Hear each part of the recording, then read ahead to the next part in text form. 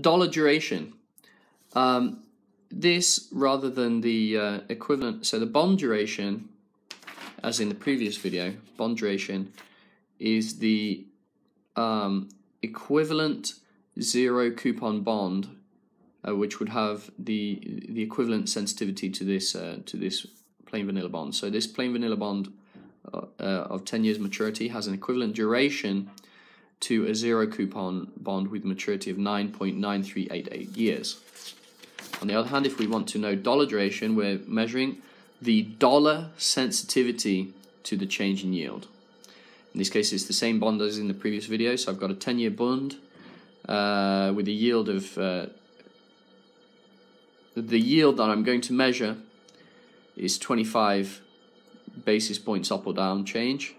The current market value is $98.87, and the current yield is 0.365%, 36.5 basis points.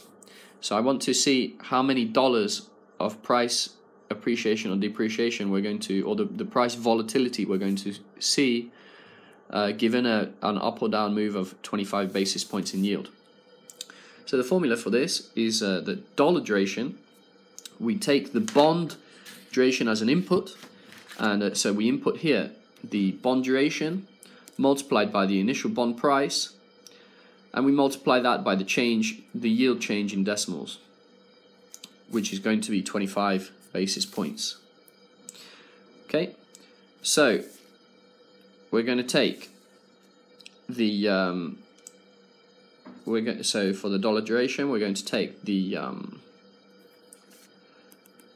bond duration, which is 9.9388 years, multiplied by the original price, $98.87, and we're going to multiply that by the yield change that we're measuring in decimals, which is 0.0025, 25 basis points. And the result of this is a change plus or minus $2.46. And I can confirm that with a calculator right here. So if we take 9.9388 years, we multiply that by $98.87. We multiply that by 0.002 by 25 basis points.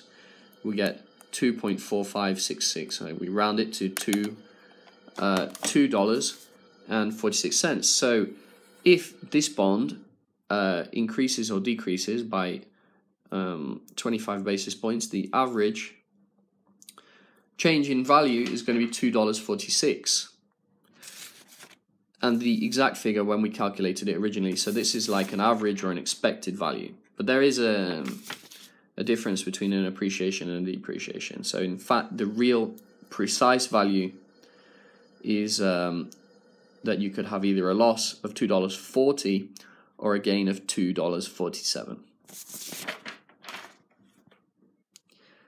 So that's the answer.